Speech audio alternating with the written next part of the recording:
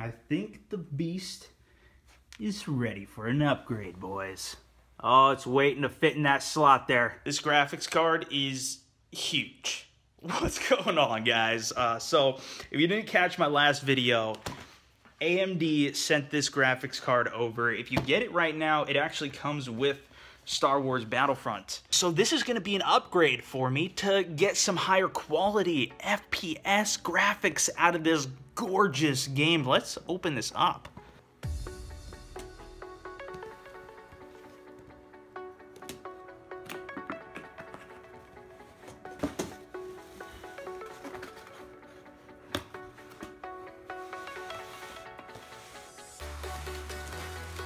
Oh my gosh. This thing is massive. Triple fans. Absolutely gorgeous. Also in the box, HDMI, installation DVD. Jack it up. Manufacturer, quick start guide, product registration, a DisplayPort cable as well.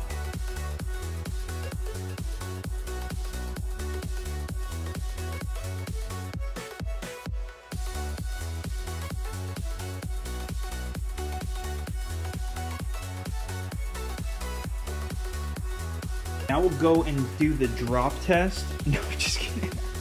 Let's get it in the machine. Let's fit this guy in. Nice and easy.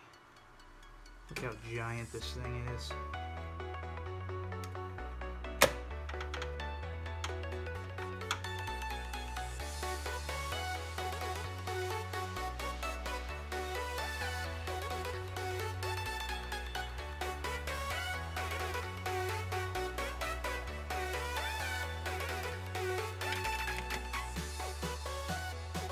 And of course, packed away with the DVD installation is my sticker to add to the front, which I personally love doing.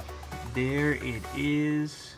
So I just went over to AMD's page, downloaded the Crimson drivers, Crimson Edition graphics drivers, Windows 10 64-bit, and we got some stuff to install here. So it only took a minute.